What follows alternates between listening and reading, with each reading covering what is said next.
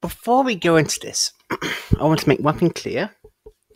If Mike's volume seems weird, that is because he's having microphone issues. I try to rectify as much as possible, but here's the situation as a whole.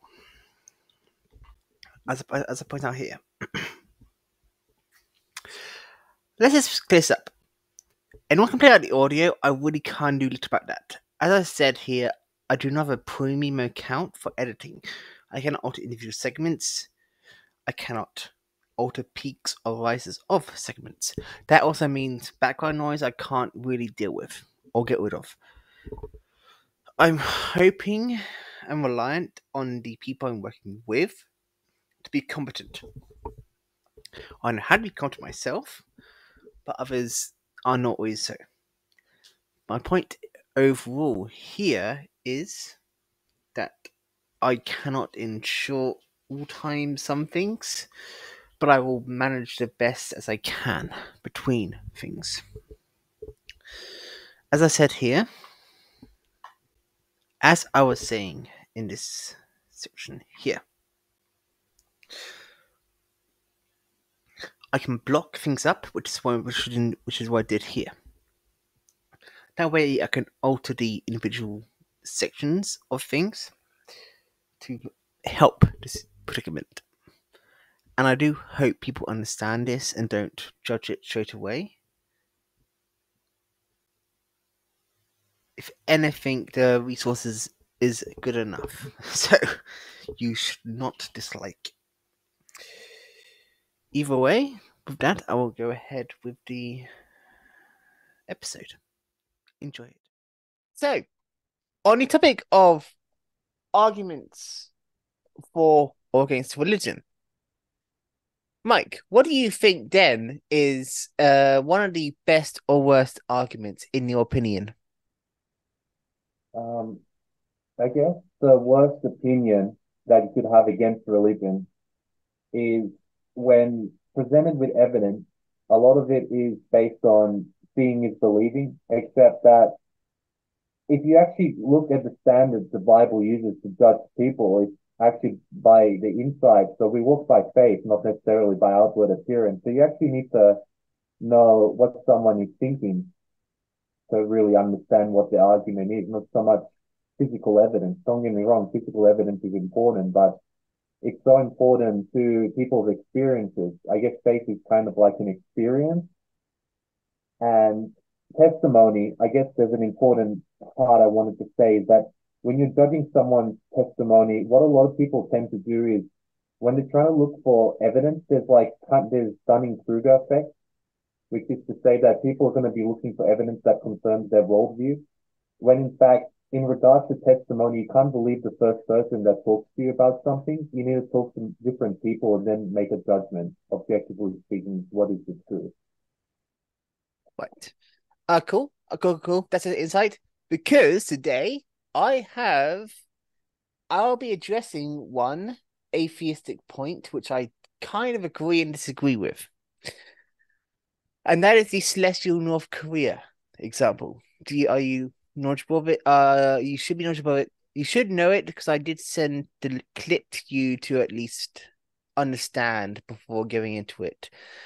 So let's go into it, shall we?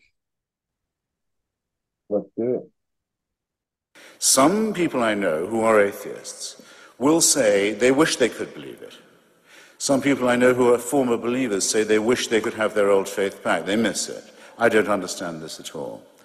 I think it's an excellent thing that there's no reason to believe in the absurd propositions I just, admittedly rather briefly, rehearsed to you. That is one aspect I do agree with him on. There's no reason to necessarily believe in that, but that's not the point. I'm saying this, and this will be very problematic later. And when Sam gets more online and isn't walking his dog, he can contribute to this, but we can go over this now. I will continue anyway. Okay. The main reason for this, I think, is that it is a totalitarian belief. It is the wish to be a slave. It is the desire. The thing is, though, the wish to be a slave thing isn't that far off reality in some cases, in what I noticed from people.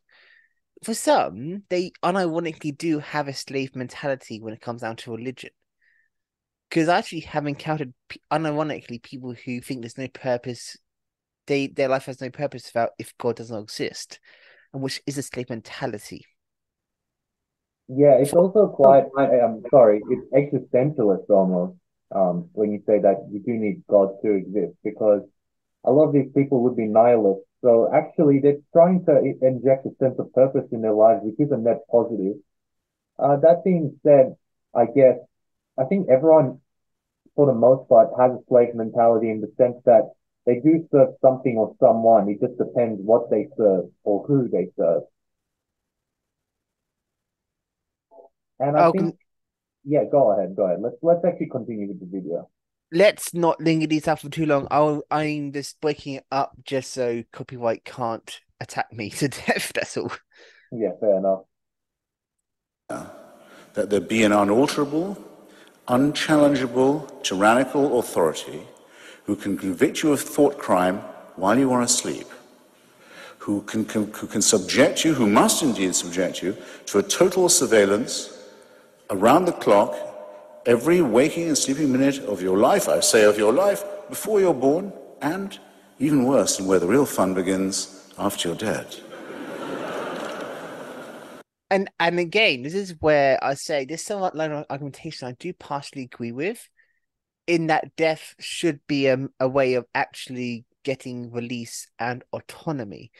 But the point I'm saying this isn't because he manages this argument well. He uses a very, very bad intention with this. Definitely persuasive in his rhetoric. He's evident what he's trying to achieve here with his agenda. A celestial North Korea.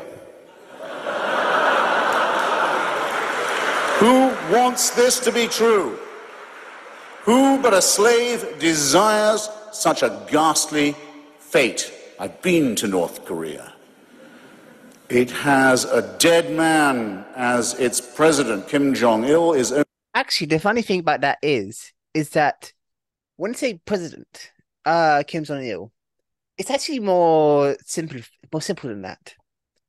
Because when they say president was only really a case only for a single time under Kim Jong-il. President never really exists as a title afterwards, necessarily. Because the whole aim was for a united Korea. So this is where this is where, for example, Hitchens, I think, misses the point entirely. Thoughts?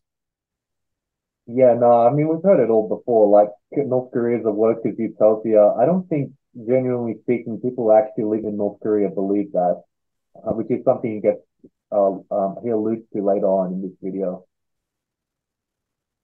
Only head of the party and head of the army. He's not head of the government of the state. That office belongs to his deceased father, Kim Il-sung. But that, again, though, sorry to cut again, but it's an honorary position. It's not necessarily a physical position. They aren't saying Kim Jong Il can manifest and give you power and promises. That's the difference. It's an honorary position because Kim Jong Il was a respectful and key figure in terms of the history of the country. Therefore, he gets a good honorary status. It's that simple.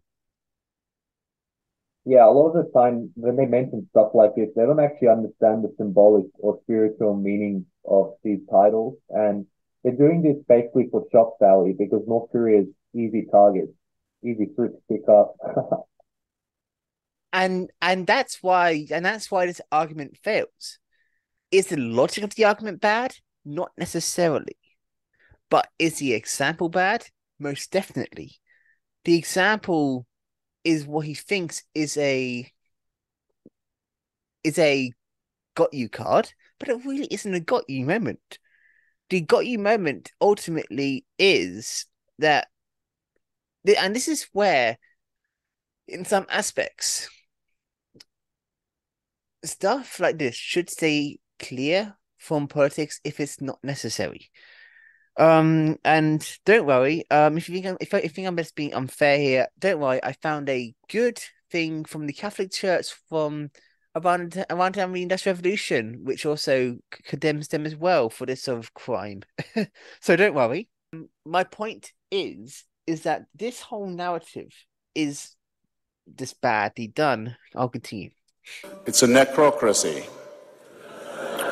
A thanatocracy is one short of a trinity, I might add. The Son is the reincarnation of the Father. It is the most revolting and utter and absolute and heartless tyranny the human species has ever evolved. But at least Incorrect. That's incorrect. As we went over. The thing with the Kim Jong Il and Kim Jong Un is that Kim Jong Il, as I've mentioned, is the symbolic leader of the nation because he was the first to lead the DPRK into the future. It's that simple. And it's stuff like this where people misunderstand politics and bring in theism or atheism into it that ruins it. Yeah, I think Hitchens is actually a good example of someone who puts their faith or lack of faith ahead of politics. I mean, or you could say the other way around, really, because it's a Dunning-Kruger effect. Because he's looked at the example of North Korea and he's essentially said, okay, how can I best twist this to suit my worldview? And that's the funny thing, right?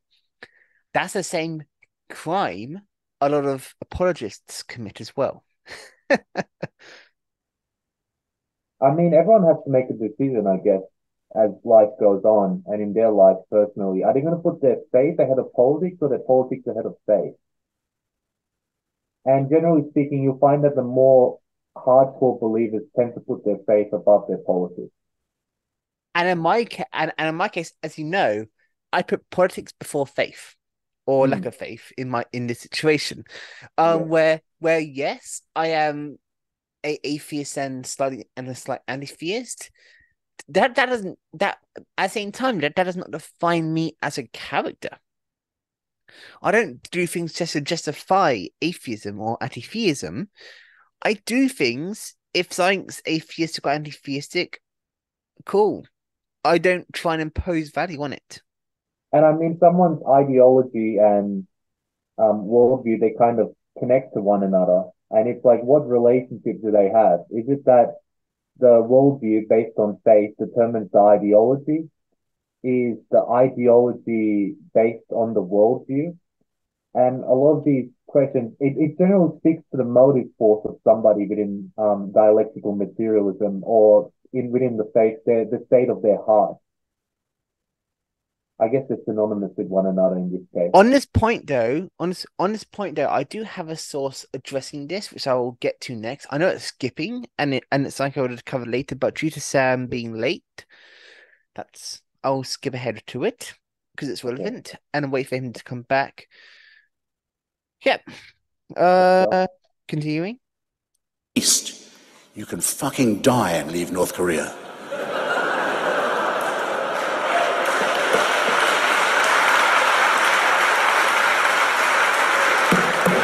Does the Quran or the Bible offer you that liberty? No. No. The tyranny, the misery, the utter ownership of your entire personality, the smashing of your individuality only begins at the point of death. And this is where I say, again, it's a bad example, good argument. Because I do personally agree that an afterlife in terms of the biblical sense would be horrible. And yes, I do agree with that. But this is a thing, as you said, this is a case where Hitchens did not apply proper political analysis to his case he's talking about. Is this point fine? Yes. The whole point about tyranny in the afterlife and your own autonomy being stripped is fine to say. it's just a case of it's just a case that, well, yeah, his examples is shit. Yeah, I think I'll just answer this point and then we'll move on. About the fact of the afterlife, it kind of depends because the truth of the matter is that God offers us peace, as in with through the gospel. Like He basically gives us choice. This is my belief, and it's interesting because it either saves people or makes them hard and stubborn. Two different choices, basically. But yet this hardness and stubbornness is of their own free will, for He never forces anyone to respond in faith. So the truth of the matter with the afterlife is that you actually make the decision whether you want to experience it or not, the fullness of it, that is. And that will lead into the orthodox explanation of what heaven and hell actually are, which is Uh, foremostly an experience above all else. okay, okay. Do you want to cover the? Do you want to cover my commentary on? Will this mean the opium of the masses? Because there's something I found on that which is good. Or do you want to cover the Orthodox heaven next? Which one? Which one? The Marx. Orthodox, Which yeah, one? Marx or Orthodox? Orthodox, Orthodox? yeah, yeah, Fine, fine, yeah. fine. That's fine. I'll finish this, then get to your source. Okay. This is evil. This is a wicked preachment. So that's the first thing. Okay, it's done. Okay, I'll go and read the second part, point two, actually. Okay, I remember be as clear as possible. And yes, I know you can't do much with your mic situation, but still be as clear as possible. Okay? okay. So, paradise and hell are not two different places. This version is an idolatrous concept. They signify two different situations which originate from the same uncreated source and are perceived by man as two different experiences. Or more precisely, they are the same experience, except they are perceived differently by man, depending on man's internal state, aka the state of his heart. This experience is the sight of Christ inside the uncreated light of his divinity, of his glory. From the moment of his second coming on Judgment Day through to all eternity, all people will be seeing Christ. That is when those who work good deeds in their lifetime will go towards the resurrection of their lives, while those who work evil in their lifetime will go towards the resurrection of judgment. In the presence of Christ, mankind will be separated, sheep and goats, to his right and his left. In other words, they will be discerned in two separate groups.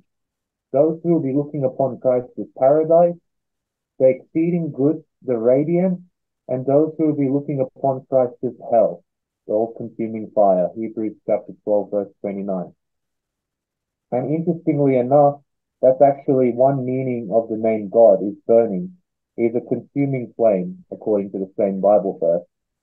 He burns up sin and corruption in the repentant. He cleanses them with his purifying fire. And likewise, he consumes the wicked. Paradise and hell are the same reality. This is what is depicted in the portrayal of the second coming. From Christ, the river flows forth. It is radiant like a golden light at the upper end of it where the saints are. At the lower end, the same river is fiery, and it is in that part of the river that the demons and the unrepentant are depicted. That is why in the Gospel of Luke we read that Christ stands as the fall and resurrection of men.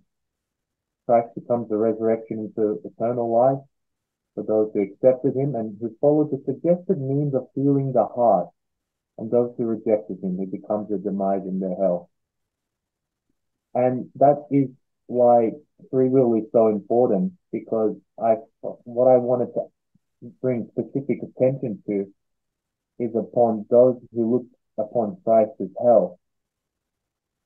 And the truth of the matter is that God didn't actually create hell for sinners. He done so for the fallen angels, for the demons. I'll say one more thing. I think this has actually completely changed my mind, even as someone who was baptized in the faith as a child, because I've always thought of paradise and hell as two different places. And only now have I actually come across the truth.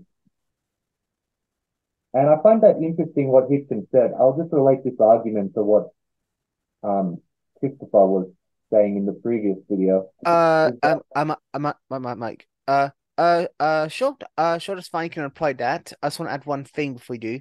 Um, for me, even when I was in the Catholic Church, I never believed in heaven I never believed in hell, even when I was in the Catholic Church.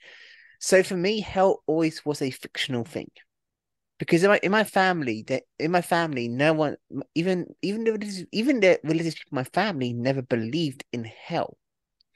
So for me, I find the concept of hell very bizarre, and that's why for me there was no real weird issues leaving religion because I never had a belief in hell. Anyway, back to your point about the yeah, comments. yeah. Could I actually ask you, in regards to not believing in hell, that this actually comes, well, this is not so much a question, also a bit of a statement. I think that comes from a universalist argument that there is no hell, that essentially, if you have faith, you are saved. That's the argument why there is no hell. It's a universalist argument. I mean universalist not in the terms of morality, but in terms of the religion of universalist Christianity. That being said, I'll say that the idea of hell as in someone could simply end, I don't really believe in it. I don't believe that people merely end their existence after they die. And there's different reasons for this. And the different reasons is that, for instance, they live on in spirit and consciousness. Why do they live in spirit and consciousness? Because people remember them. They remember their work. And I guess why here it's so important is that people are judged according to their work.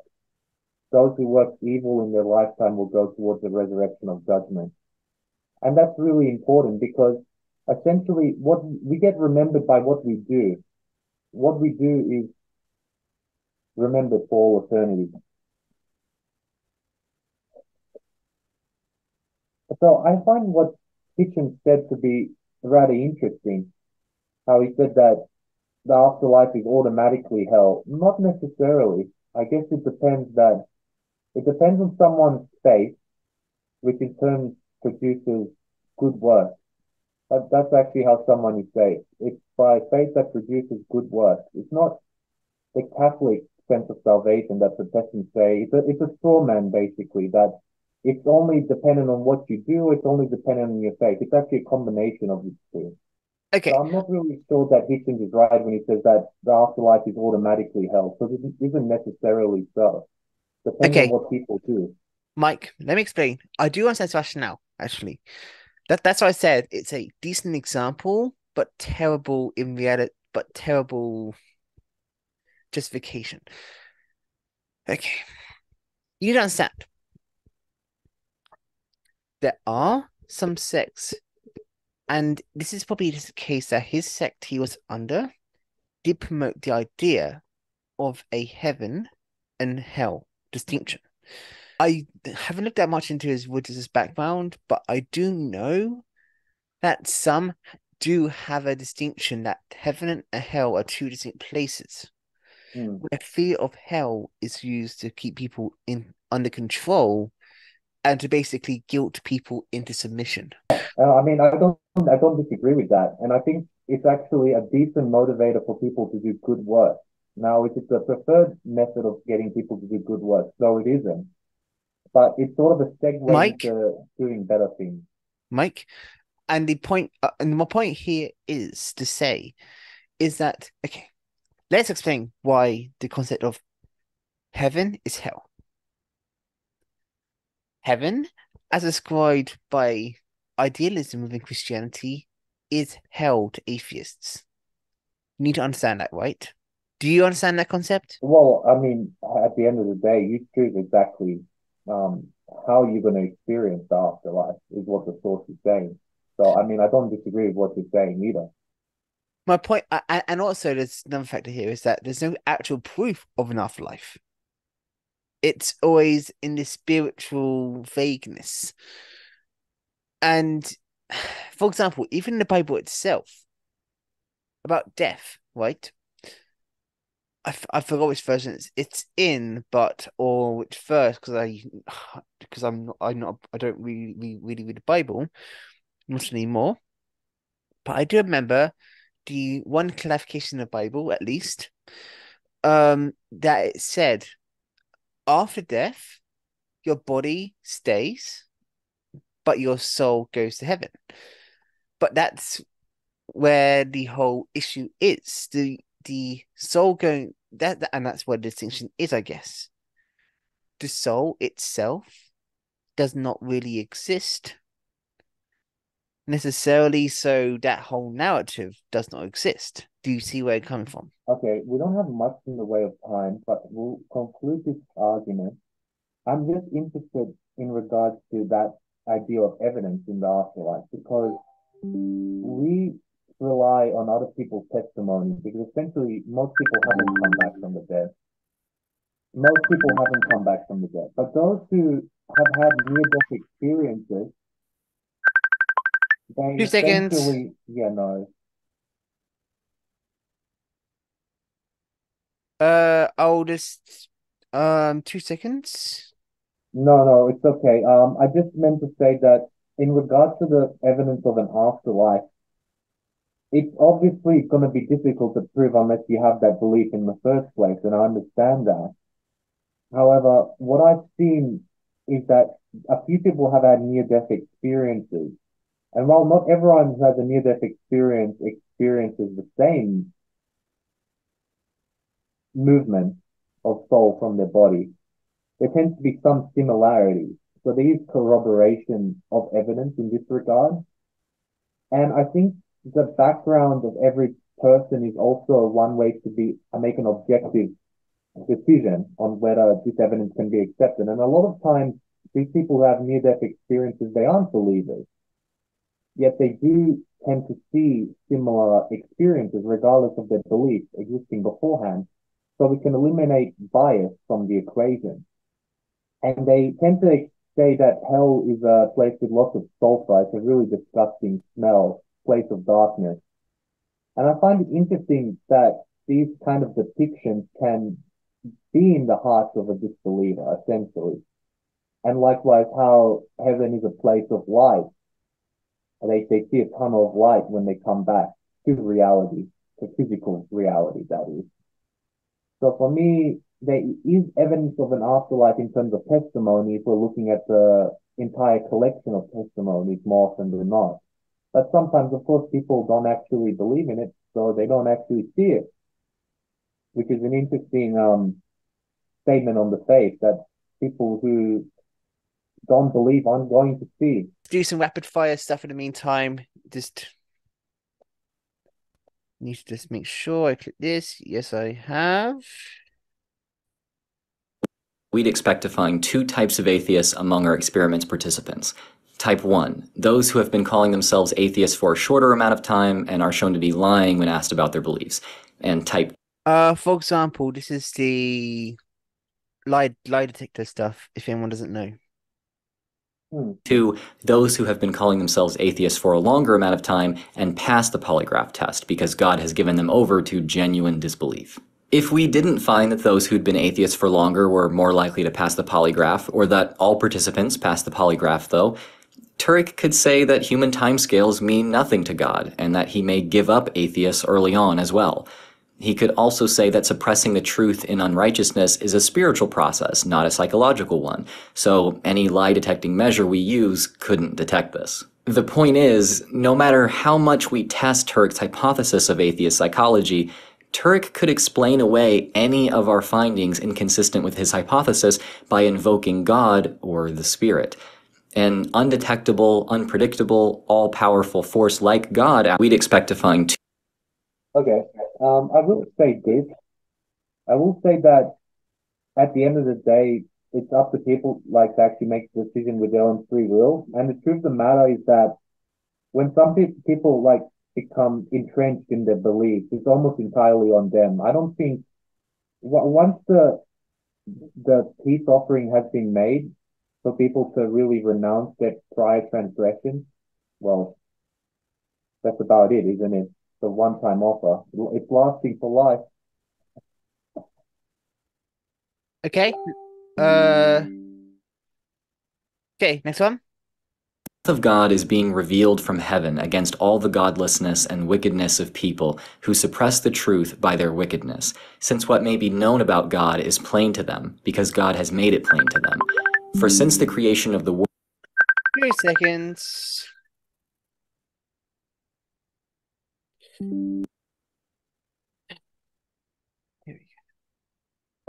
God's invisible qualities, his eternal power and divine nature, have been clearly seen, being understood from what has been made, so people are without excuse. Here's Turek's answer to the question. I think that there are some people out there who genuinely don't believe God exists because they've suppressed the truth so long that God has given up to their own. Anyway, for clarity, just so people understand, it's a balanced thing going on here. I don't believe in Tarek or what the claim of Tarek is saying. Suppressing the truth, I think, is a complete farce. Because at the end of the day, the issue ultimately lies in the fact that there's the truth they're using in terms of Christian context is not really provable by many means. So it's like invalid, but either way, I'll continue. Desires, and they're at the end of Romans 1 rather than the beginning. So I don't want to call people who are atheists disingenuous. They may be totally honest, but they've lost the capacity to recognize God exists because God knows they're never coming back and he has given them up. And to be honest, as a result, I find this line of argumentation insulting. Actually, to be honest, there is truth in what they're saying, but it's understood differently than a literal examination of the context. Because in the Old Testament, it says that God hardened Pharaoh's heart. But really, he didn't actually move his heart per se. It was Pharaoh's fault. He actually allowed Pharaoh to make that decision. So I think what they're trying to say here is that it's up to everyone to actually make the decision. And in some regard, once you've denied the gospel, it is going to be an entrenched belief. Because it's sort of like an all or nothing proposition in regards to what the commandments say. Because in regards to the commandments, if you import something, you necessarily have to do it, correct? Otherwise, you're basically betraying the message of that teaching. I still think though, Yes, go on. I still think though, this whole line by Tulloch is very destructive as a whole, because this is the thing. His line he's saying here will ultimately be used, can have potential to be used to ultimately dismiss and ultimately put down people. Because maybe depends if you take it personally. I mean, I wouldn't personally take it like that, like saying that someone is stubborn or entrenched in their disbelief, because really, it's an all or nothing proposition. So it's not really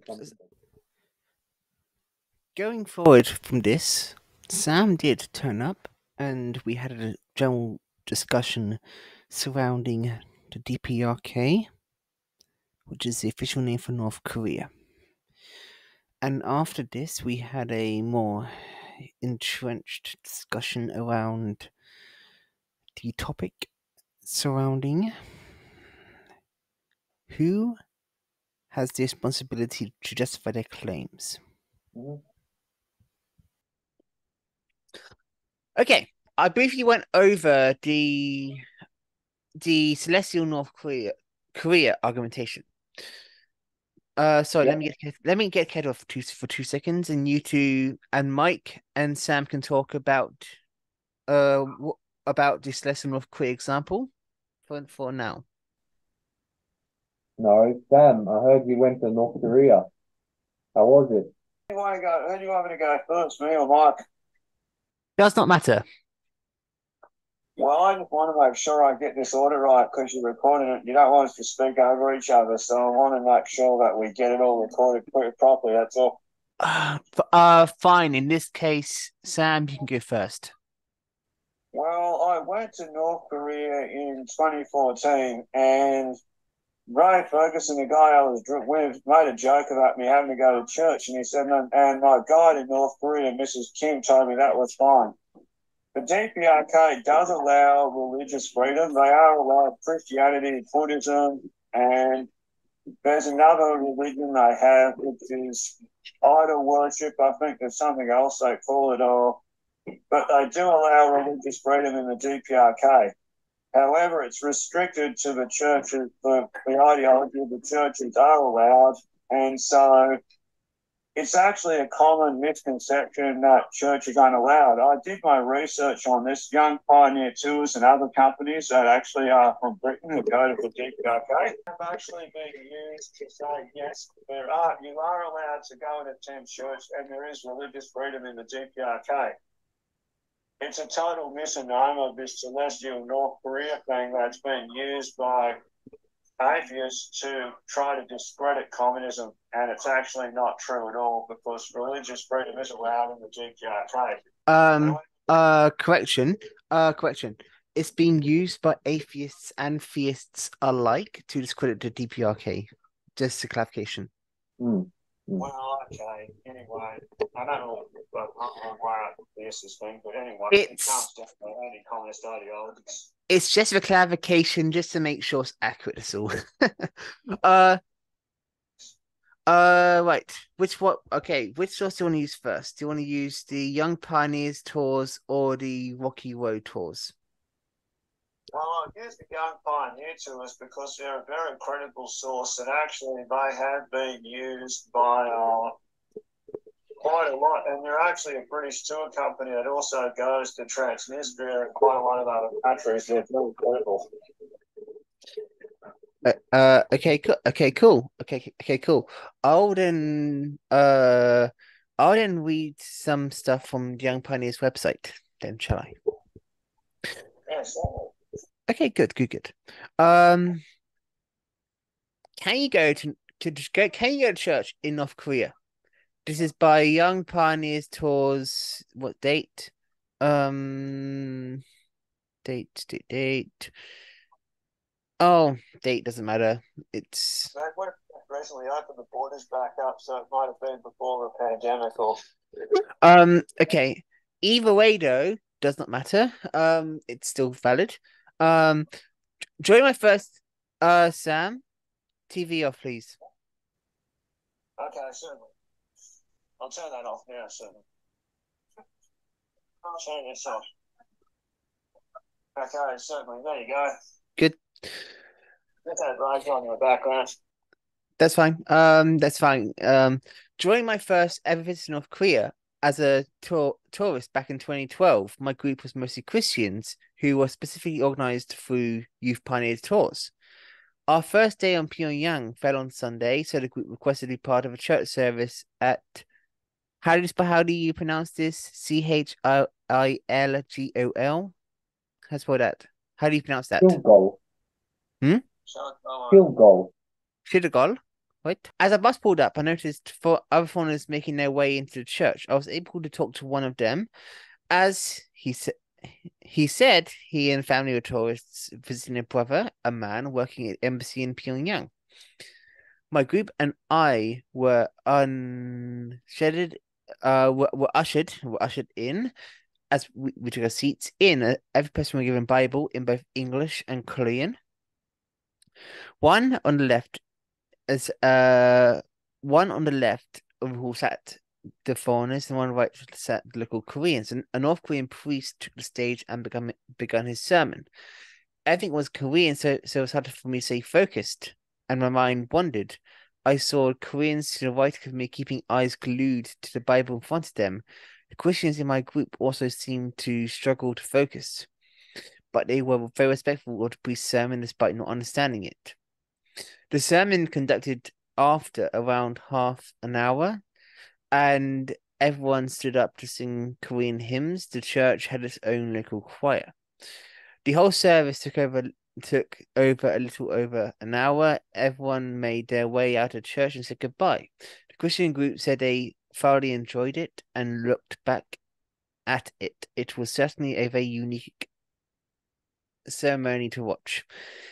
If you'd like to participate in church service, you can arrange this from for you on an independent tour to North Korea. Okay. Mike, commentary? I gotta say something, which is that when everyone's talking about North Korea being a kind of heaven, actually, in terms of sheer politics only, not so much about the faith, for me, it actually is one of the better places politically in the world. And the reason for this is the reason why I'm going to inject politics is that unless you're liberal first positionist, North Korea is essentially one of the best places in the world if you're second positionist, third positionist, and fourth positionist politically. But in terms of getting back to the subject of faith, it definitely does warm my heart to see that there can be some faith within North Korea. Now, a lot of people would ask, what's the point of having a church in North Korea if most of the people there legitimately are atheists or agnostic? And the truth of the matter is that the importance of the church in North Korea can't be misunderstood because the fact of the matter is that they actually do allow for some freedom of religion, which is important because a lot of the so-called human rights abuses in North Korea are to do with a lack of freedom for the native population.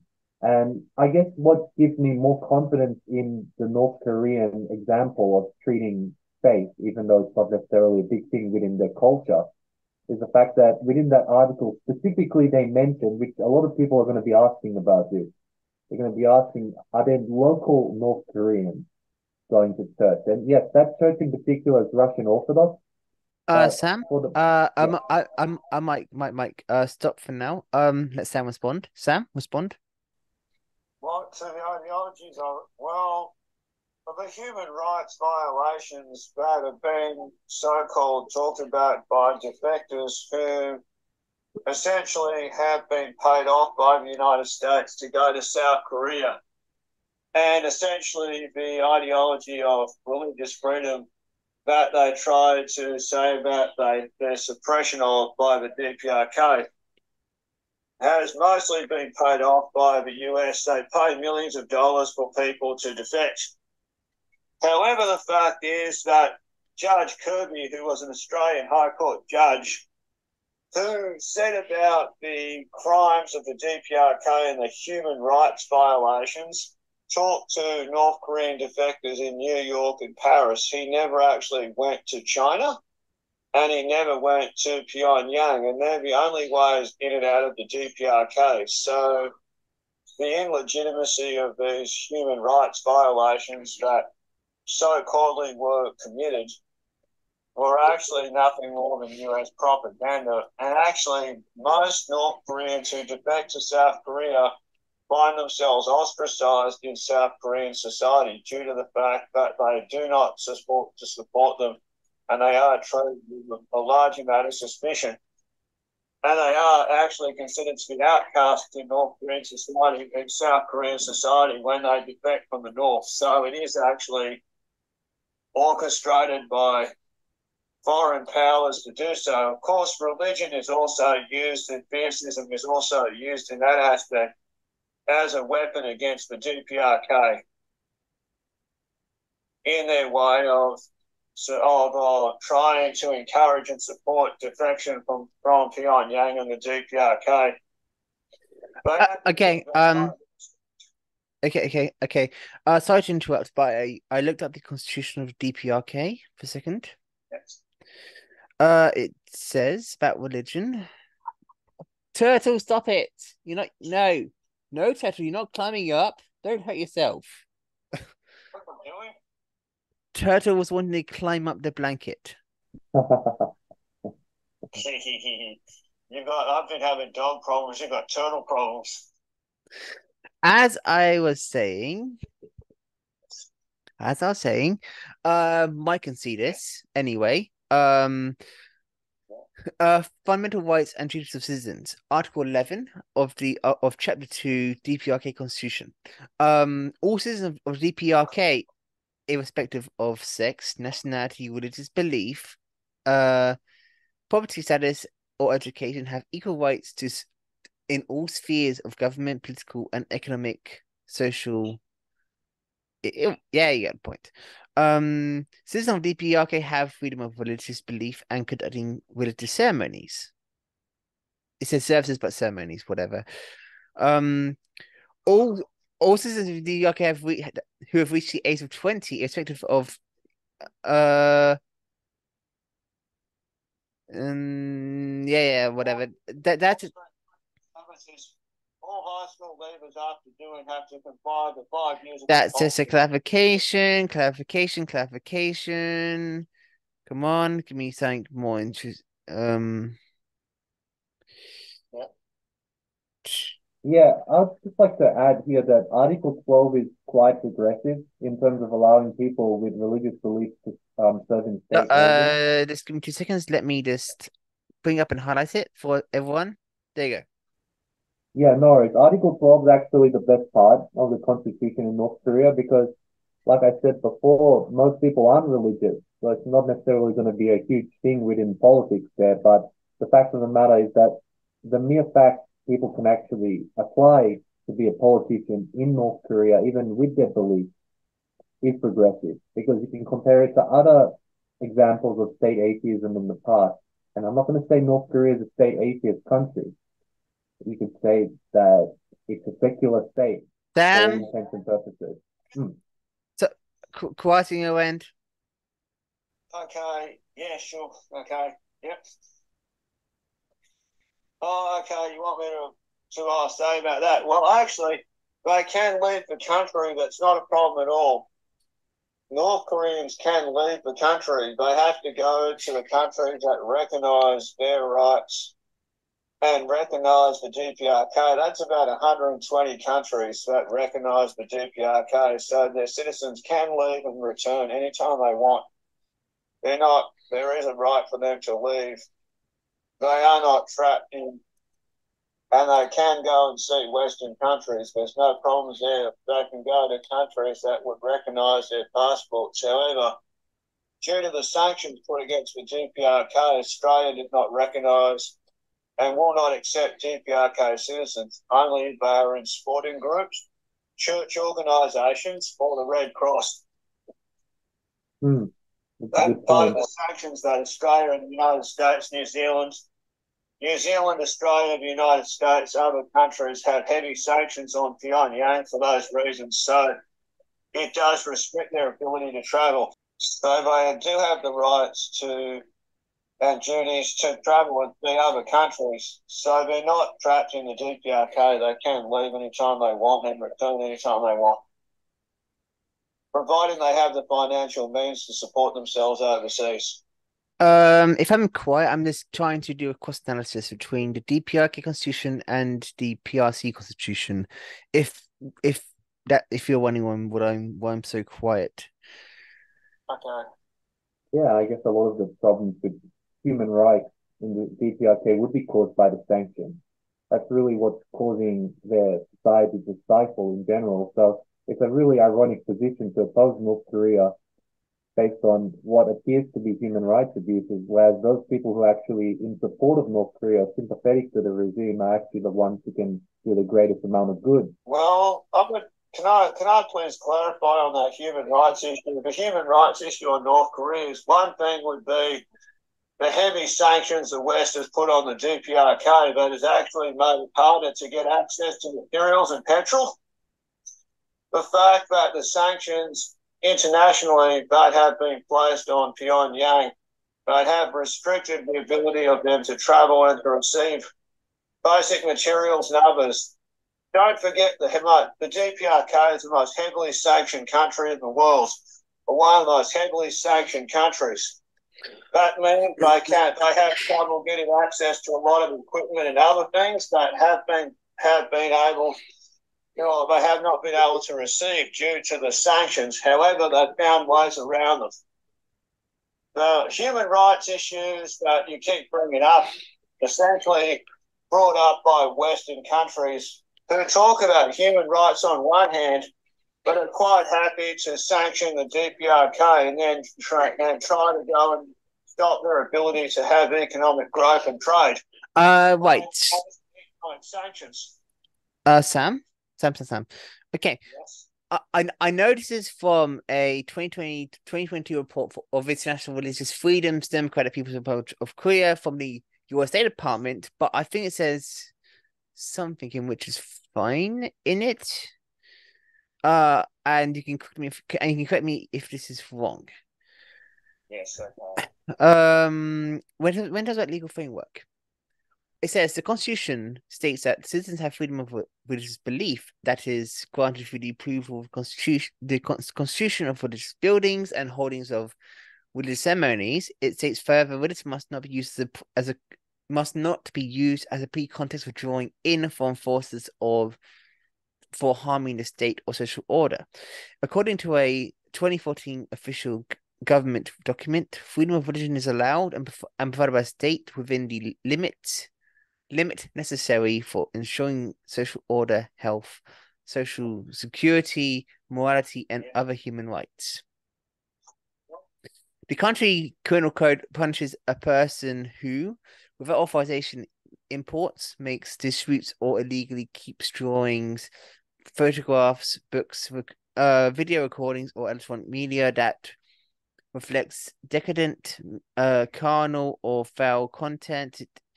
The criminal code also bans engagement in superstitious activities in exchange for money or goods. Do you think that's accurate of a description on this topic? Yeah, I think that's an accurate description. They have to have those laws in place, and they have to do that due to the fact that there are defective groups from South Korea who have been trying to, of course, North Korean defectors in South Korea who have tried to carry out also terrorist attacks on the DPRK by trying to blow up communication stations and do other things as well. Before we move into the next North Korea related page, which would be Rocky Road, Mike, any other commentary on this before we move on to the next one? I mean, if your enemies can't really attack you on this point, it definitely corroborates in my mind at least that there's evidence that the DPRK is in favor of freedom of religion. And that generally, for the most part, in this regard, nothing can be criticized about their conduct. And actually, I wanted to say one more thing. I think that's actually a really good point, how they consulted local sources in regards for cash in exchange for spiritual services, because that is something that happens in North Korea a lot. And you can see that in some of the shows they've made about North Korea. They've tried to make a more accurate description of how North Korean society and life looks like. And a lot of the time they do consult fortune tellers. And I really wish some of our governments had the common sense to outlaw that here. Because for me, that's a form of dark magic, personally. And for clarity, that's a case in which is in the DPRK Constitution and the PRC Constitution. They say it differently. They say it in slightly different ways, but the principle applies in both. I just wonder in that regard, I mean, that's sort of a kind of a catch-all phrase when you say that it's essentially a crime when you exchange spiritual services for cash. I wonder if that includes paying money to the priest. I doubt it personally, but I sometimes in those laws that constitutions and governments make, they can definitely open them up for abuse in terms of the interpretation. So it's really important when you're analyzing a law, not just the letter of the law, but its spirit as well, and how do the politicians apply those laws. So I wonder, I guess in the North Korean example, do they use that sometimes to get their way politically? I'm not sure. There's no real evidence for or against that. Yeah. Okay. We have two more sources to cover for the section at least, minimum. If you got spare time, I got some other quick rapid fire stuff I can throw in. Okay. Sam, you mentioned the Rocky Road travel one as well. Is there any religion of Korea? Yeah, that was the one you could bring up next. This was another That's one. That's my intention, correct. What I'll read it out anyway. What is main religions in North Korea? Official North Korea is an atheist state. However, according to most recent estimations, some religions do exist. There are Korean religions of shamanism and Shondoism, as well as Christianity and Buddhism. The North Korean Constitution officially guarantees freedom of religion, but in reality, this is not the case. The DPRK was born out of Marxist principles, So Marx himself, based on North Korean socialism, are strongly opposed and incompatible with his beliefs. North Koreans are commonly taught from early age about dangers and negative effects of religion, but continue to practice religions underground, regardless of dangers involved. That's what the Rocky Road one said in its initial thing. I don't actually disagree with that. I mean, I've talked to people from China, for instance, and the fact of the matter is, I understand the DPRK is moving away a little bit from Marxism, not that much. It's still a socialist state, but essentially Juche is Kim Il-sung putting his own spin on Marxism Leninism, to put it lightly. I'm not going to go into full-on analysis of Juche, but the fact of the matter is that in China, they actually do teach evolution in school. They teach feminism. They're really liberal and progressive, a lot of these countries nowadays that espouse Marxism Leninism. So I'm not exactly surprised that, yeah, there is freedom of religion, but in practice, they're only really teaching secular principles in practice. And I'm not exactly sure. Okay, this is my second point. Atheist state, I'm not sure it is state atheist. Um, I think it's state secularist, and that's a really small, it's almost a nitpick actually. But I do find it interesting that a lot of people in North Korea, I'm gonna look at. yeah, I'm gonna look at one thing specifically. Keep talking anyway. yeah, no, it's an interesting thing in North Korea because a lot of apparently, according to Wikipedia, if you give just a summary glance of their composition in terms of religious belief, you find that there's more people who are state agnostic as opposed to state atheists, and I find that to be a really interesting distinction because in a traditionalist society such as North Korea, a very conservative society, agnosticism would probably be the leading religion, for lack of a better word, the leading belief or non-belief, agnosticism, because a lot of traditional values that were part of the traditional religion is also included within their culture. Actually, on this. Can I please go next then? Yes, you're going next anyway because I want to ask you one specific question. Does the Korean Workers' Party need their members to be atheist or not? If not, that's fine. I just need to know for this clarification for my next argument. No, it's not a matter of not everyone has to be an atheist. It's not an enforced thing that they have to enforce. Good then. Just say no. Just say no. Then. Continue your point. My point is that when he said they're a conservative society, actually, the DPRK is more progressive than South Korea is. However, in relation to race mixing, for example, and the ideology of that, to clarify, the DPRK ambassador has an African king who is actually half black. The racial purification things that exist in South Korea they are very, very conservative in South Korea. More so, the DPRK is way more open to people of other ethnicities and races. They are not actually very conservative in any way, in most ways. They're actually incredibly progressive.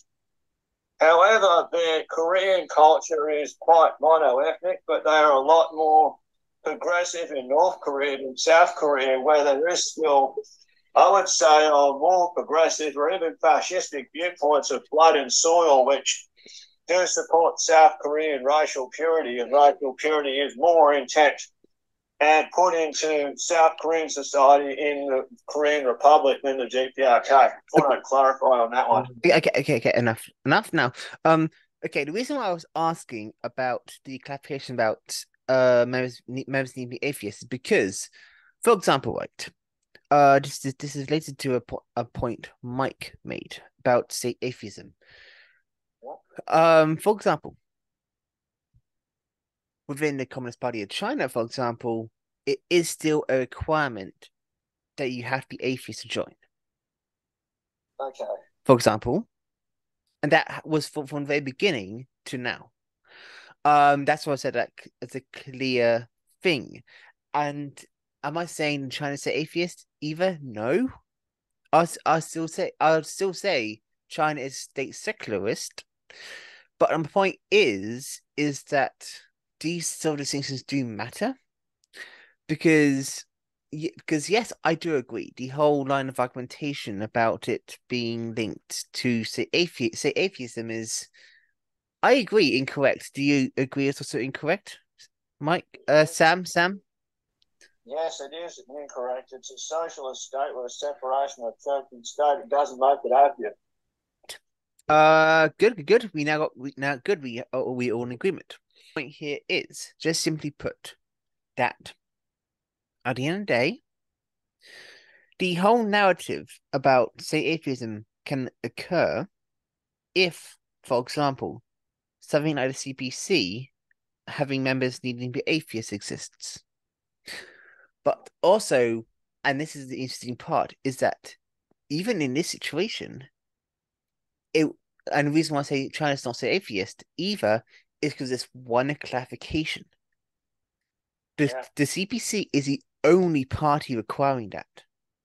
No other party needs that. And also, I'd like to make another clarification that the Korean Workers' Party is not the only political party in the DPRK. There are some small other parties. One's a Japanese party, and the other one's another is the Democratic Party. There's a small other party that exists there. There are two other smaller parties in the DPRK, so it's not just the Korean Workers' Party. And my whole point here is to say that the whole thing about say atheism. Okay, we've got 10 minutes. We can go for the final source. Okay. Then on this topic, given we're talking about socialist states, there was an interesting thing, as Mike can see here, about by the Cornell Chronicle. Religion, less opiate, more suppressant, study says. This is now linking away from North Korea more to general discussion. And something interesting, which is quite interesting, which I'll now highlight on my screen. And I'll read to you, so Sam can know on about. Religions shape political ideology in accordance with the deeply held identities, interests, and values of agentic people with social influence or agency, with multiple overlapping identities seeking meaning and well-being in the face of uncertainty and injustice. People in socially disadvantaged groups, including women, racial minorities, and low-income people, of many of whom are quite politically engaged, seek religion in higher numbers, while white, well-to-do men, citing previous research, this is because religion provides disadvantaged groups a source of compensation for lack of social status, he said. Actually, disadvantaged groups are drawn to the sense that there's something more out there this world than they face. Sorry, I'll say this again. Structurally, disadvantaged groups are drawn to the sense that there's something more out there than this world where they face this disproportionate hardship and marginalization. And something to add into this is that Sam, stop it. Mute yourself if you're gonna make sound, okay? Sorry. Okay. Another factor about this is that even if, that's the thing. A factor about this is that even in slavery, religion was used as a way to suppress their liberation. I'll call back. Mike, go. Yes. Yeah, no worries. I'll go ahead. I think it's true to some extent in regards to the idea of Marx's original claim that religion is the opium of the masses because they're looking for something other than this world. And does that claim remain true today, that it's used as an instrument of suppression? It's both in the case of slavery. Initially in the South, they definitely, of course, America was always a religious society from its foundation, not so much nowadays. So there are people on both sides of the coin, essentially. But I feel what's really important when you're sort of reading the law, they base a lot of their views on the Bible because Christianity in America is very Protestant, so sola scriptura. And I feel in some way they were looking they were kind of sort of twisting the claim of the good book to support their worldview. They were looking for evidence in particular. So they were kind of very selective with what they were doing. They were using like particular lines to justify their position on slavery. And truth of the matter is that on the most part, the Bible was anti-slavery in regards to the Jews and their exodus from Egypt. But in terms of the oppression of black people, they definitely mixed and matched their approach to that question. Mike's off a second. One thing I found really good though in this, which I found, which actually proves Marxism in this, is that in this thing it says he found Pettis consistent with Marx's claims that religion provides psychological compensation, but in contrast with Marx's assertion, found that applies more to groups of less social status rather than groups of less wealth, which actually does kind of concede the point to Marx, doesn't it? And for this, Sam. Well, points being the fact that when you look at the establishment of religion in relation to the family and religion in relation to the state, objectively it is used as a form of slavery and patronage against women to continually carry on the existence of private property and wealth.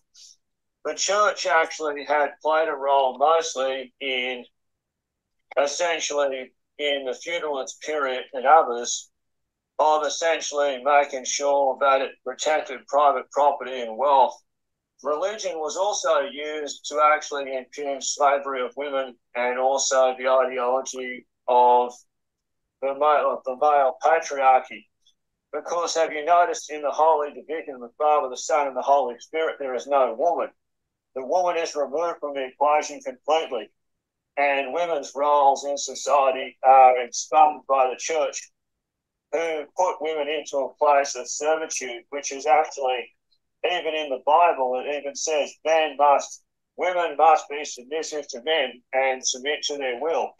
It's actually used by most right-wingers, including Americans, Europeans, and even most fascists who actually do not see a separation of church and state and do use Christianity as an excuse to justify the ideology of a fascistic or fascist state with no separation of powers. Look, there's a lot of things you've said. I'll have to respond to them individually, but I guess one thing is that about the state, in terms of religion, look, I mean, Christianity's only been around the past 2,000 years, but I find it interesting within the Bible. I mean, if you take it as gospel, pun intended, the history of mankind, and even within the Bible, okay, I mean, even from the book of Genesis, right? Women, as you say, they're a bit of a subservient position, but then in modern history, there is equality under the law. Because the law of Moses, it is treating people equally. And nowadays we do have equality under the law. So for most of human history, what you're saying, has it been essentially anti-egalitarian? Yes, it has. And nowadays in the modern era, history has become egalitarian. But what makes religion and the Christian faith in particular so compatible with Marxism, for lack of a better word, what makes them, I guess, corresponding is the fact that they both have a theory of history. And the theory of history in both Marxism and Christianity is very similar. They're essentially both apocalyptic faiths. They both start at the beginning of human history. The one thing that is different between Marxism and Christianity is the theme. So in Marxism, the theme is class struggle throughout human history. But in Christianity, the issue is struggle with sin in particular, with bad things in general. But how they both are apocalyptic faiths, to me personally is the fact that they both have an end to history. So how do you define an end of history? So in Christianity, the end of history is when the earth is essentially consumed by fire, and then we experience the afterlife in two different ways, as we've spoken about in the previous video. We either experience the afterlife in heaven or hell. But the end of history in communism is the end of class society. So there is a difference between the two, but they are really similar in form, if not in essence. And you can see how Marx, being a former Christian, would have taken that stylized form and bring it into his own. Mike, let Sam respond. There's like a minute left. Okay. Well, the ideology of religion was good, and the ideology of religion, not to downplay the fact that people have a right to their faith, but however, the ideology of religion was imposed on people, was used by colonialism to impose it against people's will. For example, Australian Aboriginals never had Christianity. Native people of Africa never had Christianity. Maori people and Native American people in most of Latin America never did, until the church imposed Christianity on them against their will and enforced pretty much a racially based hierarchy that was made on one hand with a gun in one hand, a cross in another, and a Bible, mostly done by the Spanish and British Dutch. At the end of the day, when you look at religion and the ideology of what it does, its role in society, it never played a productive role in when it actually developed. At the period when Marx and Engels, when they write The Origins of Family, Private Property and the State, looking at the role of religion, Marxism views religion and says that religion played a role, yes, in feudalist times in society, but it also played a digressive role with the development of private property in the state. Essentially, its role was the suppression of the masses to private property and suppression of people to religion. When religion became essentially the main power that owned the majority of the land and suppressed peasantry people and created a theocracy. It also was used for the repression of women to subservience under a capitalist system. And actually, the Bible actually even was used because if you look at the Trinity, the Father, the Son, and the Holy Spirit, right? I went to a Catholic boys' school for a while, right? And and then I saw the light and I became a born-again atheist. I did really. After that, I became a born-again atheist. Yes, again, naturally, but born again atheist would be. Isn't that the wrong way to look at it? Because isn't the better way to look at it in terms of returning to a natural state of things, which is ultimately you're born atheist and you acquire religion. So just going back to the nature of things rather. Well, I was using it as a piss take, but anyway. Yes, and I know. Yes. Anyway, though, in terms of the burden of proof, which I was going to cover, now we can cover then. Yeah. How do you see the burden of proof on claims?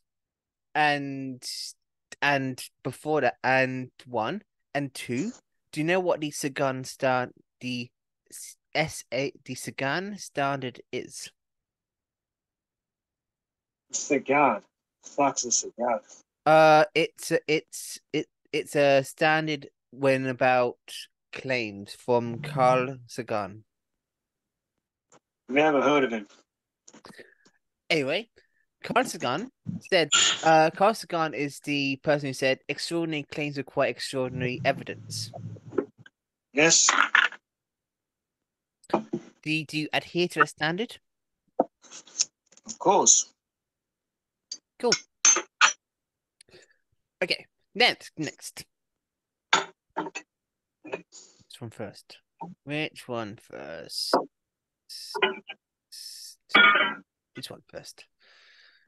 Okay. Then in terms of the burden of proof when talking about theism or atheism, who do you think has burden of proof to back up claims? Well, I mean, the burden of proof lies in the historical retrospective and the reality of the world around us. The ideology of Marxism proves that reality is absolute and that there are always absolutes. The absolute burden of proof is in the way that communism is structured and how religion Sam. is done.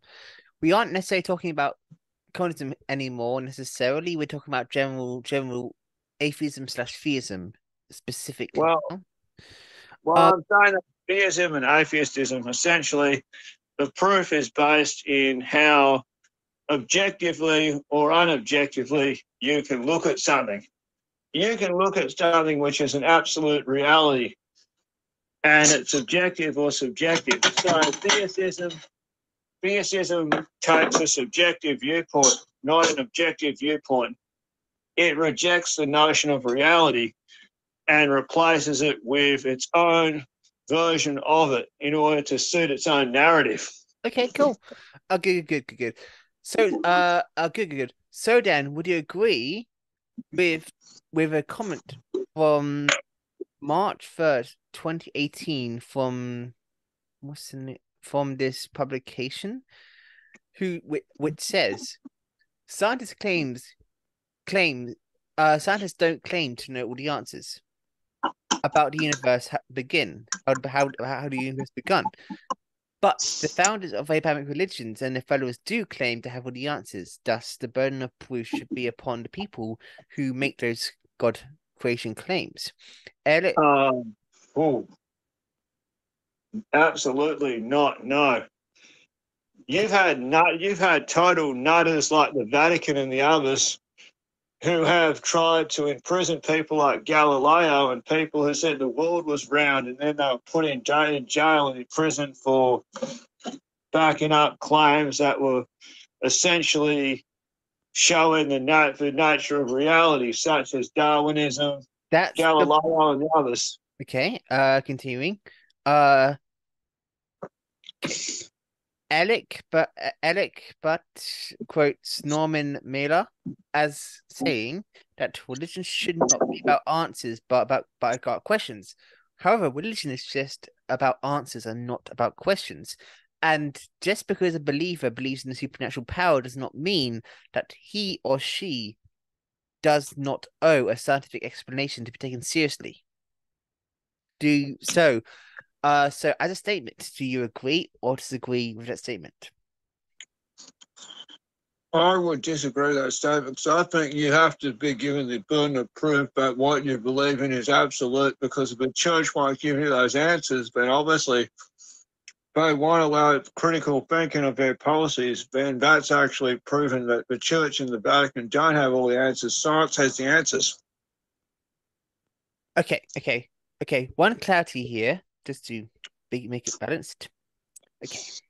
When I say scientists don't claim to know all the answers, that is still technically true, because that is something which science itself does not claim to have. Science is not an absolute truthism itself, and that's what it's more referring to. The pursuit of science itself is about finding out truth, yes, but is it an absolute truth claim? No, and that's what the whole point is. I agree with that. I mean, sometimes you can have claims and then they can be disclaimed later on when new evidence comes up. It's like the religious nutcases that say the earth is only 200 years old, when there's Aboriginal people who have been here for 60,000 years, yet these religious nutters claim the earth is only 200 years old. But humans coexisted with dinosaurs. You know, you can take religion to any kind of wacko theory you want. Okay. In this case, then, remember the Econ standard. And I want you to apply it to the next few sources. And these are theistic sources. which is interesting. It's just more of a test. This is be interesting. Okay, 1. Cold case Christianity, which is a apologist thing. These are now going to be apologists because this will be interesting to see how you deal with these claims. As an atheist, I rarely found it necessary to defend my position when talking with friends who believed in the existence of God.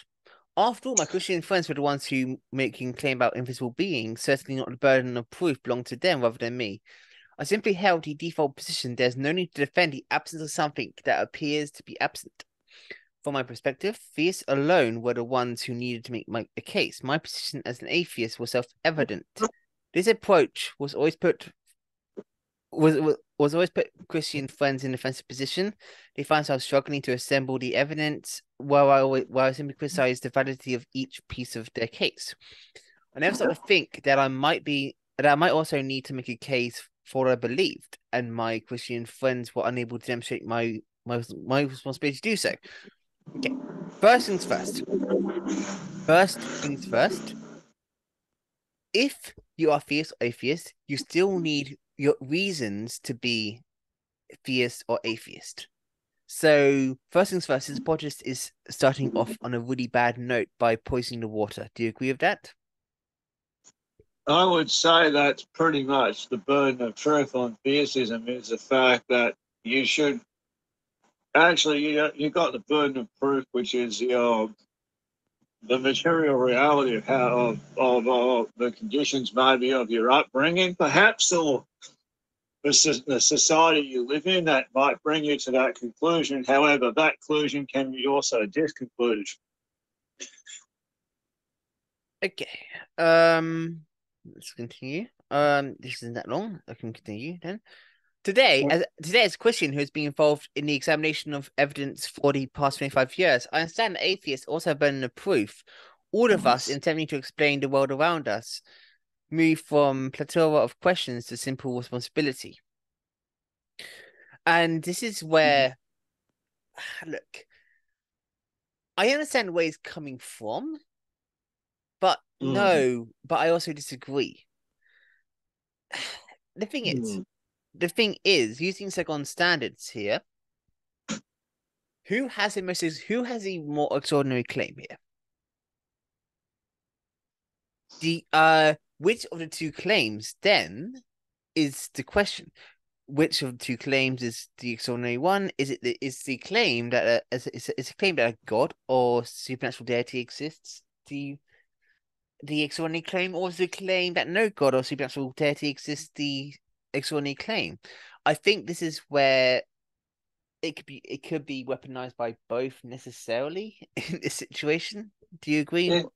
I would agree with that. I think that if you look at Richard Dawkins, for example, theism, and Richard Dawkins would be the most extreme case of theism that came from Richard Dawkins' perspective of atheism, and he's a theist, and his viewpoints, oh man, have you looked at that guy? He is off the planet, eh? To be honest, I don't really read atheist content so much because for me, I just became atheist naturally. And I never had that cycle of reading through atheist content before being atheist. So I don't really understand. I went through the same experience when I was about 13, 14. I got expelled from high school. I was in a Catholic or boys' school, and I went to the autistic center. I met a guy who said he was an atheist, and I agreed with his viewpoints and adopted it as a viewpoint. And it wasn't just a rebellion against the society I lived in, and essentially proved that at the end of the day, well, material conditions of how I never really had religion in my family anyway. We were raised secular and we never had religion. It was just that I had a special education unit there. And to be honest with you, that really just made me just see, religion can just go fuck off, you know what I mean? Mm-hmm. That's fine. It's like Billy Connolly's jokes about the Jehovah's Witnesses. It was fucking hilarious. True. Okay, next one. Basically, he went on a little more but it's mostly irrelevant stuff. He just basically makes an advocacy for shared responsibility, which I guess I'll cover that one before we move on. Both groups share a common burden of proof. If theists are to posit God as the answer to some or all of the questions I've described, we are going to have to argue for existence of activity of personal divine being. If atheists can argue the adequate answers exist without the need for God, they are to at least going to have to provide sufficient impersonal, naturalistic explanations. In either case, both groups, if they are honest with themselves, will have to shoulder the burden of proving their case. The burden of proof is not limited to the theist. All of us needs to make a case for our own choices and causes. One side defends supernaturalism, the other defends philosophical naturalism. One side argues for personal supernatural cause, the other for purely impersonal naturalistic cause. What's the purest nationalistic cause, really? Sorry. Impersonal naturalistic. Oh, okay. Yeah. So the ideology that there's a divine being, on the seventh day, God made the world, and on Sunday he rested, blah, blah, blah, that stuff. Yes. Well, I mean, when the evidence is there to show that the Big Bang Theory happened, the evolution of human society and the evolution that Darwin used scientifically proves the point that human evolution is real. The ideology of creationism has been misproven time and time and time again by science that has disproven creationism is bollocks. Essentially, you can't sit there and argue with the proof of evidence that the evolution of human society and evolution in nature with Darwin's theories were incorrect when the science has proven it. If you look at Australia, for example, Charles Darwin came here and he probably looked at platypuses and animals here and thought, what the fuck? If God exists, he must be on acid. What kind of fucked up shit is this, you reckon? Anyway, let's not linger. Next one. Catholic answers. This is this is a attempt to address some of Catholic answers. I'm gonna love this one. Bring it on. And what is Catholic answers again? Let me just find out for you so I can do that. Catholic answers is a database of answers about the belief or practices of the Catholic faith. Oh, here we go. Okay, day 86. Challenge. The burden of proof is on those who believe in God. Atheists don't have to prove God doesn't exist. Believers have to prove he does. Okay. First things first. First things first. How would you answer that? Just that statement. Well, having to prove that God exists, you're trying to essentially argue that there has to be proof of God. Well, how do you prove the existence of something that doesn't exist, for one thing? When the burden of proof on people to prove a point and then to show that it does or does not exist, essentially you can't, the Catholics can't argue for the existence of God above all others and then reject the notion of the reality of the science that proves that it's not the case. Okay. But the thing is, though, even going further than this, there's a bigger key issue with proving God. And that is, which God? Which version of God? Which nature of God? Because... Yahweh, Allah, whatever you want to call it. And that's not where the loophole starts. That's not where the rabbit hole starts. It then extends to much greater issues, such as the issues surrounding even like if God is of a different nature than what your mainstream is, how do you then prove which God's nature is true? Is he a vengeful or spiteful God, or is he a God of compassion? Exactly. Okay. Let's just get on to the point Yeah. of what the Catholic answers said. The, Okay. the misunderstandings of the burden of proof. The concept is borrowed from civil law, where it refers to a obligation a party has to provide sufficient evidence for a claim or lose his case. U.S. law establishes the presumption of innocence according to which prosecutor must prove the accused is guilty of a offense or accused will be acquitted and be legally treated as innocent. The presumption of innocence is a choice our society has made to favor the accused, lest prosecutors use power of the state to falsely convict large numbers of innocent people and bring about a reign of terror. However, the burden of proof works differently in other settings such as philosophical or religious discussions. From a logical point of view, it doesn't matter whether one is arguing for a proposition P or its denial not P. It's in the absence of evidence. Neither it is more probable than the other. Consequently, as long as things remain in the abstract, nobody has the burden of proof. The burden is created when one person brings asserting P or not P, if he wants to convince a person of proposition or its denial. Then he needs to offer that person reasons why. The physical burden of proof does not intrinsically fall on either party. It is something that you assume when you try to convince someone else of a position. All of this applies to situations where one is making a claim about whether something exists until you consider the evidence. Neither the proposition X exists or the proposition X does not exist can be deemed more probable than the other, and doesn't matter what X is.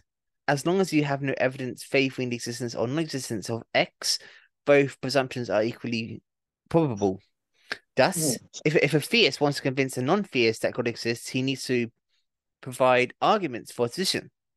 And if atheist wants to convince a non-atheist that God does not exist, he simply needs to offer arguments for a position.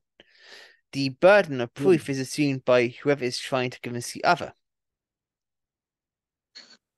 I would say that's true. I mean, when you look at the ideology of contradictions, when we're lucky we live in a secular society, unlike Poland or one of those fucking shithole countries like Russia not Russia, Poland, or countries where there are no separation of church and state, which essentially. I think though the biggest issue with this is that if it was something rational where we can both testify to it existing, at least in a way you can testify to existence, this can apply as a genuine methodology. Fine. But the issue is with theism and God is this. Often, most of the claims that defend God's existence basically have him as non-existent. And that is kind of an issue. Yeah, you're kind of contradicting yourself there, aren't you? If, for example, right, if you cannot even prove, because this is where, again, as I said, okay intention, bad example, because it's like you need to actually be able to provide some form of evidence for it that can exist and can link to something. For example, a wager, right? Let's do a wager. Okay. For example, a wager of miracles. Let's just go on that example. What I would consider a wager of miracles is if I could smell again in full function out of nowhere. No chance. You've got this condition, you're fucked. Yes, I agree. Yes, I agree. The same way, it'd be the same way tomorrow. It'd be like that'd be like the same. That'd be like saying tomorrow I'll wake up and I'll be cured of autism. Sam, and that's what to say. For example, that would be a burden or action which is beyond human means. If God does truly exist and has omnipresence and power that is opposed to him, he can cure it. Yep, if God exists, I want him to cure my autism. If he doesn't, well, fuck him, he doesn't exist. And all I'm saying is, for example, that would be a good way of convincing. Because it would be, wouldn't it? Because thing is, especially for God claims that is apparently the creator of the universe claims. Yeah, and the thing that Jesus cured lepers and did all this miracle bullshit, water into wine, all this bullshit. And that's the thing. We should always apply that degree of angle towards it to actually have the claims of God's existence. If they claim supernatural cause, to actually have a supernatural response. Well, there was that Billy Connolly movie, The Man Who Sued God, when his boat got struck by lightning, and the insurance company said it was covered by act of God. Okay. Right, Nexus. I don't know the origin of this one, but I just found it online somewhere, and it's interesting enough. Philosophy of Religion, Section 8, Arguments for Miracles. That's why I'm mentioning this. Burden of proof. Yep. Burden of proof. Let's bring this up for everyone else. Yes. I know you can't see, but I'm bringing up my screen. You can look at it later if you want. From X, which is assertion, it is not yet disproved. Therefore, X. This is a fallacy. X is unproven and remains unproven. Examples: 1. Of course, God exists. Has anyone proven otherwise? 2. Of course, big elephants inhabit Mars. We don't see them because they blend in. Can you prove otherwise? 3. Of course, Santa Claus does. Of course, Santa Claus exists. No one has ever proven, to my knowledge, that Santa Claus does not exist. And if one were to fly to the North Pole and say, well, look, there's no toy factory there, a believer could argue, well, Santa Claus knew you were coming and moved his operations to the South Pole, so you fly down to the South Pole, no Santa Claus toy factory there, so you say, oh, when we move back to the North Pole? 4. Of course, leprechauns exist. Nice argument. let's keep some focus, see. 4. I'm just trying to not laugh my fucking head off, and that's like a fucking the best atheist argument. It's like arguing for the existence of God. It's like almost like when I set up the Trotskyites, believing that Santa Claus exists and finding out he doesn't exist. Sam, let's keep focus. 4. Of course, leprechauns exist. Has anyone proven otherwise? 5. Of course, God exists. Has anyone proven otherwise? 6. Of course, yellow podcast dotted aliens exist. Has anyone proven otherwise? On this point, though, about aliens, I do think aliens have much more of a plausibility factor to exist in God, because of the simple factors of the universe. So, aliens existing, plausible. I'm saying that right now. And I mean, the Gaelic legends about leprechauns and the fact that they're just Gaelic folklore. There's no actual substantial evidence that in Ireland they ever found the remains of leprechauns. It was just an Irish folk legend about, a benevolent little bastard who lived at the end of the rainbow as a cobbler, and it actually does that. But at the end of the day, the whole leprechaun at the end of the rainbow thing was an Irish folklore, which was essentially just like a fairy tale that was an Irish Celtic folklore. Okay, let's keep focusing. 7. Of course, X exists. Has anyone proven otherwise? Okay. Yeah. Proof of negative claims. So you simply cannot prove general claims that are negative claims. One cannot prove that ghosts do not exist. One cannot prove that leprechauns do not exist. One cannot simply prove a general claim. Negative statements often make up claims that are hard to prove because they make predictions about things which we are in practice unable to observe in finite time. For instance, there are no big green Martians means there are no big green Martians in this or any universe. And unlike your bathtub, it is not possible to look at it in every corner of the universe. Thus, we cannot completely test this proposition. I think that's fair to say. I mean, about the testing of at least the inability to test proposition itself. That's fair to say. And I would say the theory about ghosts actually, I think ghosts do exist. My father saw one when he was in New Guinea. He was and actually he was in there, and he was over in PNG, and he actually saw one when he was over there because the place he was in was built on a Lahirian burial ground in New Guinea. Mm-hmm. Now, I'm going to report what he said, that the room got very cold, and this was weird because it's Papua New Guinea. It's as hot as hell because it's on the equator, right? Sure. And every time the dog was on the veranda, they would hear footsteps on the veranda. However, all the cabins were locked out at night. There was no way anyone could go on the veranda. They would hear footsteps outside. Mm-hmm. He looked in the corner of his room, and there was a purple apparition of a New Guinean man wrapped in a death shroud, crouched in the middle of the corner. Okay. So the thing of ghosts is, I think I had one visit me once. It sat on the end of my bed, and I could kind of feel the bed get heavier. So I actually had kind of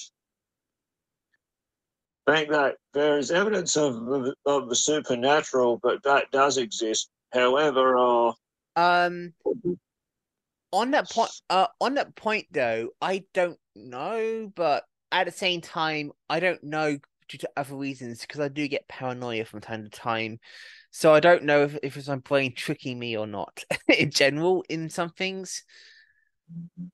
So yeah, I don't know simply due to the fact that I am prone to getting paranoia. So well, the house at Gumdo we lived in had some weird things happen there when I was there as well. And my dad said he felt the same way when he was over there.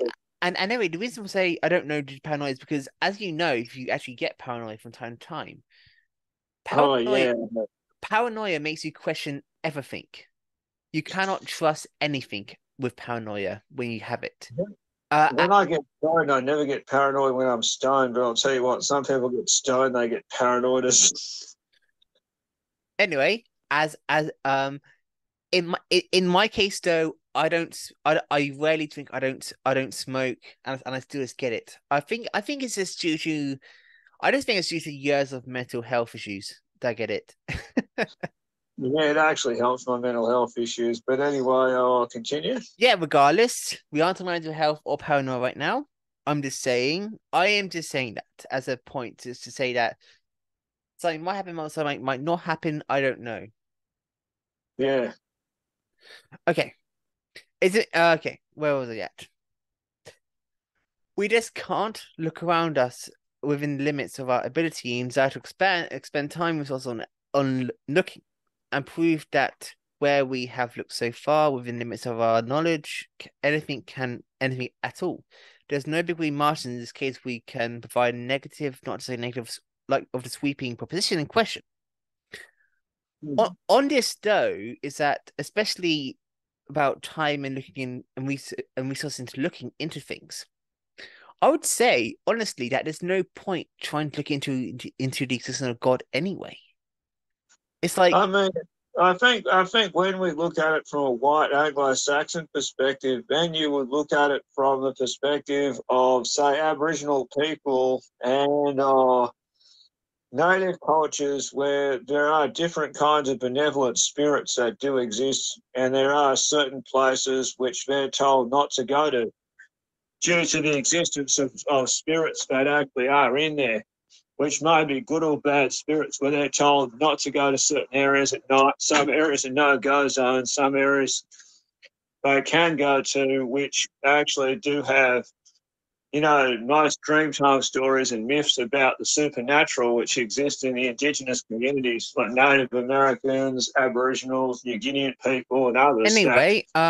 Anyway, as I was saying though, my clarification is this: because our life on Earth is so limited in terms of time scale, yeah, there's no point searching for God because we only have at most around 100 years to live.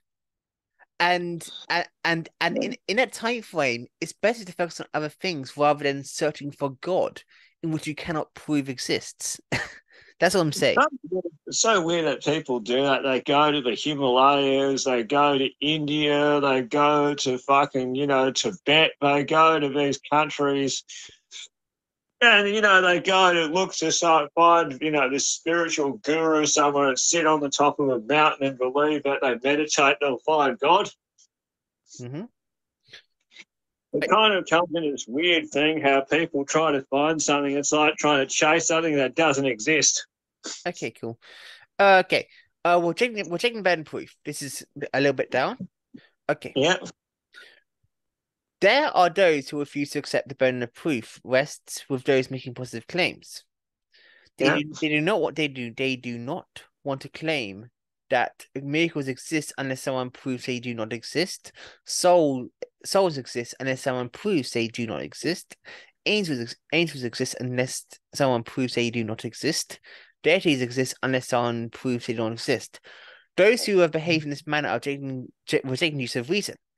If they want to believe X is true because X exists, and to believe it without evidence or even against evidence or the contrary, they want to have their beliefs remain intact and not subject to refutation and re-examination for fear of needing to alter their beliefs. They rest their beliefs on X existing in X true not being on evidence and reason but on faith, and even on blind faith. And when against reason and counter evidence, on willingly blind faith.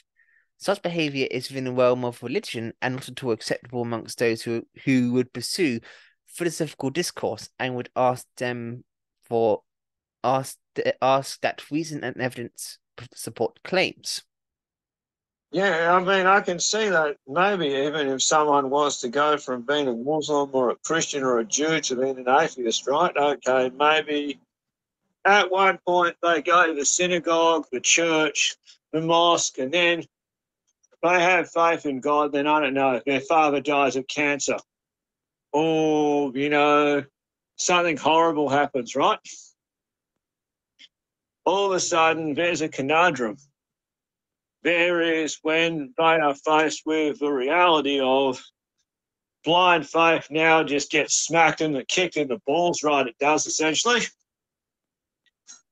And then they may question their faith and then abandon their faith in the face of the reality of the world around them and the grief of the loss of a loved one and the ideology of benevolent, all-caring, almighty, compassionate God taking someone away from them. Then they're going to go, well, fuck him, you reckon? Okay, this is good actually. Next section. This is a bit up from there, but it's still relevant. The unprovability of non-existence. Here's what the objective newsletter has to say about logical fallacies providing negative. Providing the non-existence of that for which has no evidence of any kind exists. Proof, logic, reason, thinking, knowledge pertain and to deal with only with what exists. They cannot be applied to what does not exist. Nothing can be relevant or applicable to the non-existent. Sorry, the non-existent is nothing. A positive statement based on facts and have been erroneously interpreted can be refuted by means of exposing the errors of the interpretation of the facts, such as in the disproving of a positive not being a negative. Rational demonstration is necessary to support even a claim that a thing is possible. It is a breach of logic to assert that something which has been proven to be impossible is. therefore possible. And an absence that does not constitute proof of anything. Nothing can be derived from nothing. If I say anything is possible, I must admit the possibility that the statement is false. Of course, there are some things that are absolutes. For example, water will always freeze, it'll always boil. The sun will rise, the sun will set. These are total absolutes. And, you know, these absolutes will never change because they are total absolutes. And you can't say anything is possible because what is determined by nature and reality is absolute. You can't say that these things will change one day and water will run uphill, not downhill, and that, you know, essentially, you know, like you're essentially trying to say that God exists and that things can. And anyway, the reason why I mentioned Carl Sagan earlier is because it says mention of him here. Absence of evidence is not evidence of the absence. Carl Sagan criticized such impatience with ambiguity. In Cosmo, yada yada. We can read that shit later. It means that if you don't know that something exists and have no evidence that it exists, then that is not sufficient basis for thinking that we have proven it does not exist at all. It only means we don't know one way or another. We just haven't been made aware of it yet, so it's not part of our knowledge. This is another variation of argument ad ignoratorium, which is basically argument of ignorance, out of ignorance or personal I know ignorance. ignoratorium. I learned a little Latin. Yeah. I know Latin as well because I studied Latin, but I'm just saying what ignoratorium translates to in English. Argument ad sorry, I'll say it properly. I'll say it properly. Argumentum ad ignoratorium. I said it incorrectly, but I don't care. People can see it on the screen. Agadoros ignotorum. Acrotalum ad ignotorum. There you go. Yeah, Got it correct now. I got it. Yeah.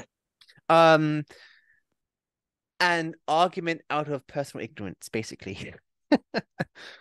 Yeah. Well, I mean, you know, the ideology of ignorance. I mean, you can say let's see, when you've got the ideology of the existence of God. Say you had, I don't know, a missionary who goes somewhere to, I don't know, some fucking wanker Christian who goes to another country, right? Mm-hmm.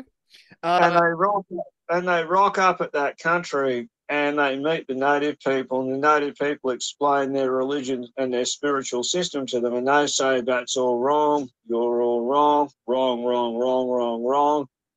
And then you've got to convince these native people that Jesus Christ and God exist and to embrace it. And they're going to look at you and go, well, at least we worship the sun. The sun is real. The earth is real. The water is real. Where's the existence of your fucking God? He's not real. We can't see him. We can see the sun and we can see the existence of nature. You can't really argue against the indigenous people's argument, can you? Let's continue. The source of fallacy is the assumption that someone is true, that something is true unless proven otherwise, or that is false unless proven otherwise. From a lack of knowledge or lack of evidence to support a claim, it is not appropriate and definitely not safe to reach any definite conclusions about the claim. The case of evidence of absence depends upon whether or not any kind exists. If none exists, then absence of evidence is neither evidence or absence of existence. If someone claims that X exists, then it exists for X. But the more people look into the place where X is ought to be in ways and look at times, then X should more likely to be there.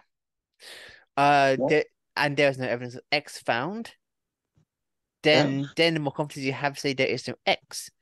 Even the absence of evidence really is evidence of Even the absence of evidence really is evidence of absence in the few well-defined cases of finite extension, e.g., there is no elephant in the desk of the drawer because there is no absence of evidence of the elephant being in a desk drawer.